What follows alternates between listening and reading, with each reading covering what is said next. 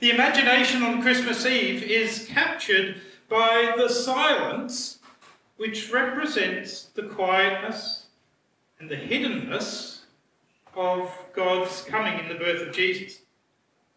But the imagination is also captured by the speech, by the songs, by the exuberance, the words and sounds which tell the meaning of this event and express the joy of it. We have the silent night on the hills of Bethlehem as the shepherds are quietly watching their sheep, and then we have the noise and the sound of the choirs of angels. I mean, this message itself is split between two songs. The first, Christmas in a Scrub, filled with the noise of the Australian bush, the kookaburras laughing for the birth of God, and the song after the message is Silent Night, emphasising the gentleness, the humbleness, hiddenness of Christ's coming, but which also nevertheless in verse 2 will remind us of the choirs of angels. Today I invite you to sit with silence and speech, the silence and the speech of Christmas. First, in order to have context of what this birth of Jesus really means for us, we need to address the possibilities of silence. Silence can be a good thing, but so often it's not.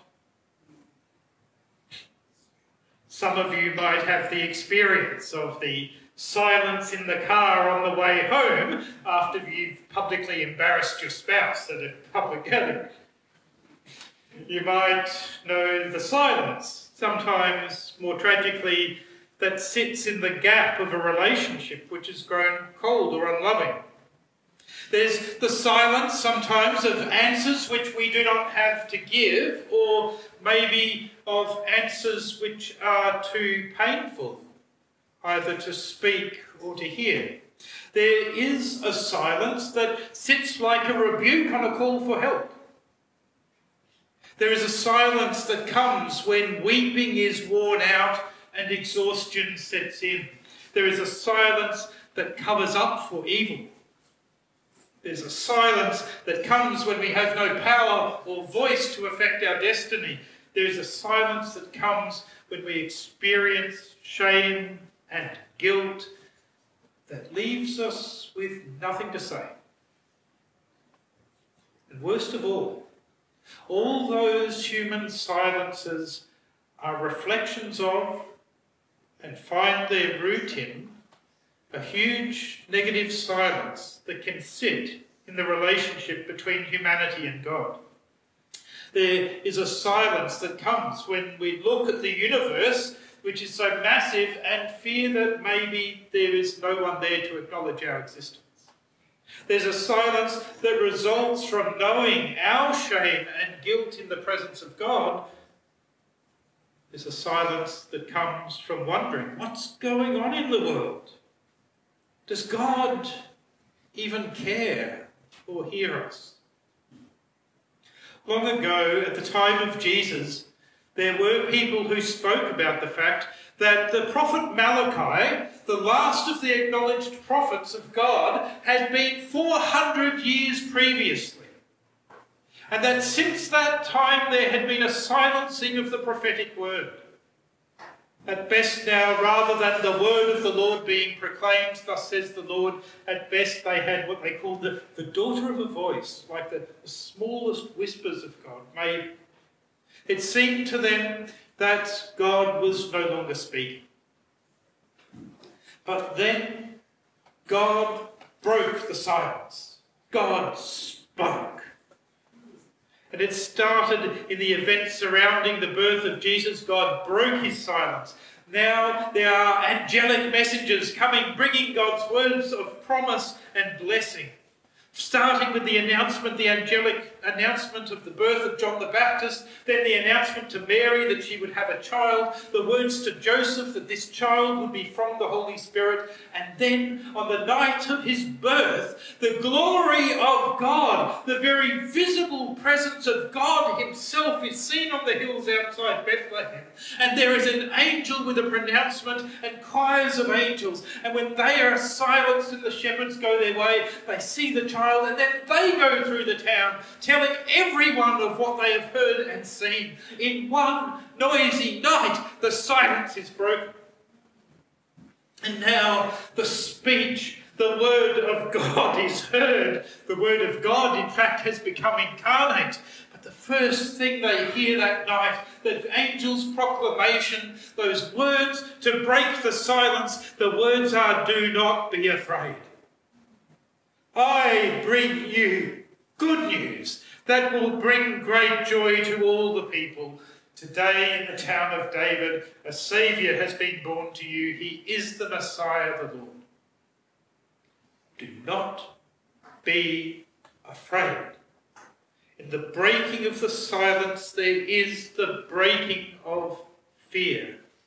God speaks and assures humanity that there is nothing to fear. Indeed, he assures us instead of good news of great joy. God himself has acted to bring the long-promised Messiah, the one who will be Saviour, the one who will give us God's life in all its fullness. The baby wrapped in cloths and lying in a manger, we discover, as Hebrews says, that God has now spoken by a son. This is the one in whom we can recognise Emmanuel, the God who is with us. And then the great company of the heavenly host appear, singing glory to God in the highest heaven, and on earth peace. Notice that when God is glorified in the shouts and praises of the angels, God is glorified, and he is glorified in his gift of peace. This speech changes everything. God does not want us left in our estrangement from him, and God himself acts to repair the rift. And the response to God's speech is also speech. The natural response of the shepherds is they rush off to see the amazing thing that's happened, and then they spread the word concerning what had been told them about the child. And then they return, glorifying and praising God for all that they have seen. To hear God's announcement of peace and a Saviour naturally moves our hearts into praise and thanksgiving. And that movement of praise is still the natural response for we tonight who again hear the story, that we would join these songs, some of these songs, hundreds of years old, to sing the praise of what God has done for us. As we still wonder at the birth of the Christ and the love that God has for humankind. Tonight, let your hearts exult in this message of joy and love, and sing loud. But that then also leads us into another place. In the story, when the shepherds are gone, we discover that there is another, now different kind of silence. We're told that Mary treasured up all these things and pondered them in her heart. We can now enjoy silences. Because after all the celebrations tonight, and I don't know what your traditions are, but mine are, after this service we go home, we eat, we give gifts, the celebration goes on, but nevertheless there comes a time tonight, whenever that is for you, when things will once again quiet down.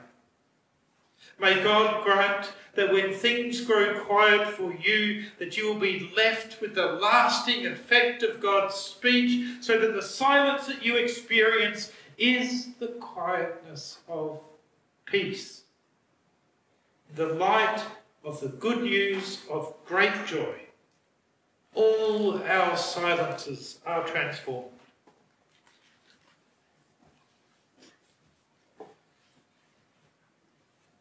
There sometimes is a silence,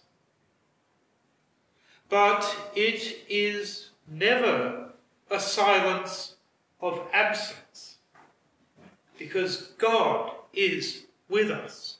There is not the silence of the grave, because in the Christ child we have been promised eternal life. There is not the silence of fear or of abandonment, because we know that the deepest yearning and call of the human heart for the help of God has been answered. This is not the silence of exhausted weeping. Now we have the silence of weeping that has come to an end. It is the silence of comfort. It is the silence of peace. It is the silence of joy. And that great silence of Christmas Eve transforms our possibilities and opens up for us another type of silence available in human relationships. Now there can be a silence that is the sign of care, a silence that leaves the other person undisturbed. It can now be a silence of safety, where there is no warning or clamour to be given because everything is okay. There's a silence of understanding when there are no words, but now there are no words because everything has been said and understood. There's the silence of comfort, the reverberation of the love that has already been spoken. There's the silence that remains as you look into each other's eyes after having spoken words of assurance and love. There is the silence of a child tucked into bed and now sleeping soundly in safety and peace.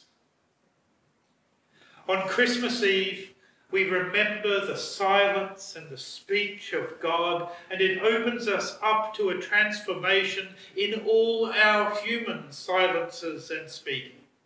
Tonight, let's sing with gusto. Let's celebrate the good news of great joy. Let's join with the angels in singing hallelujah, glory to God in the highest heaven. Then let's also accept comfortable, peaceable, and joyful silences that God gives. Let's go tonight able to embrace the loving silence of God, and may our sleep, as we're about to sing, be the sleep of heavenly peace. Glory to God in the highest heaven. Amen. And on earth peace to those with whom he is pleased. Amen.